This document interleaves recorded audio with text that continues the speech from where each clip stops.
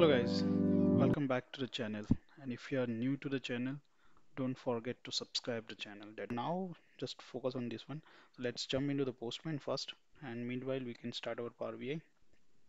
So here, if you see, we have this method, and this is a post call, and this is our URL, and we have the body, and let's send it.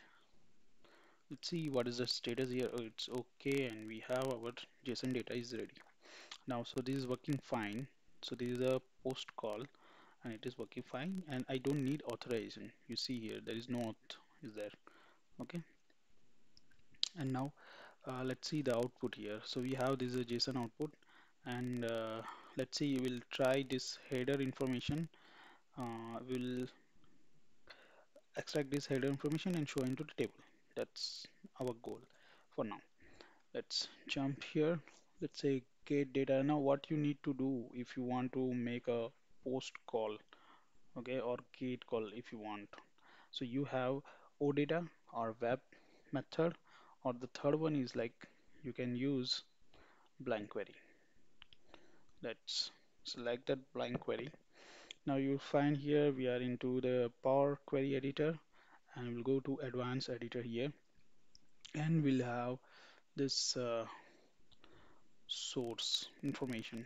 Okay, so what should be your source? That is the goal here. You have to define your source.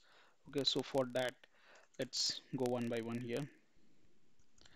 First of all, this one variable you can consider like URL and it's having the main URL. Okay, so it's your main URL for the call, post call. Then you have a body.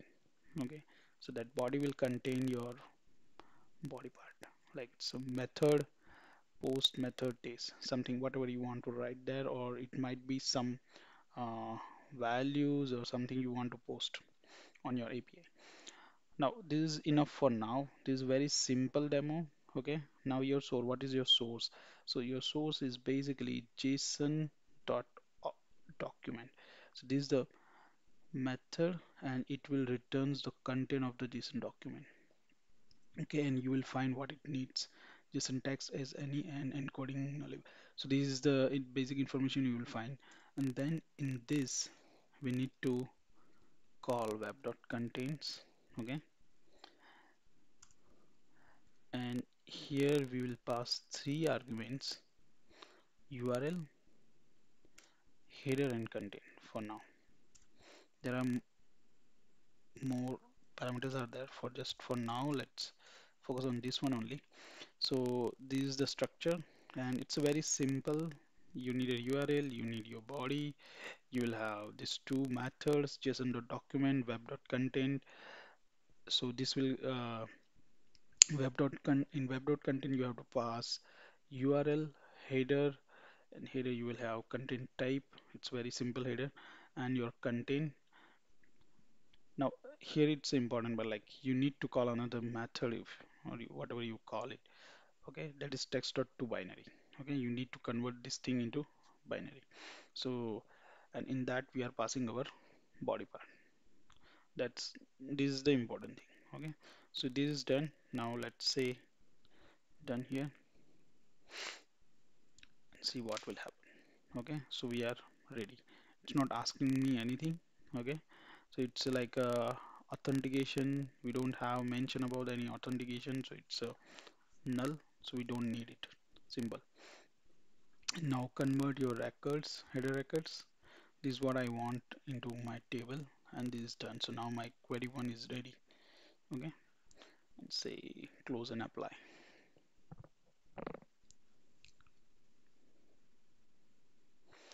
So it will load and we will show that data into table. So it's a straightforward. I will say if you have anonymous login and if you have credentials, then wait for the next video. Okay, so okay, it's loaded now and we'll have this two name and value and it's loaded.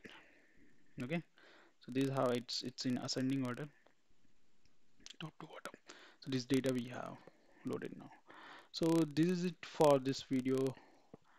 Thank you guys. Do like, share, and subscribe, and write down your comments. We'll try to cover your scenario. It might be a sequel, or it might be a logical solution, or you need a how you want to call API, or what should you need to do in different scenarios, or any queries. Okay, so you can write down your queries and we'll try to get back to you there. Thank you. Have a nice day. Bye bye.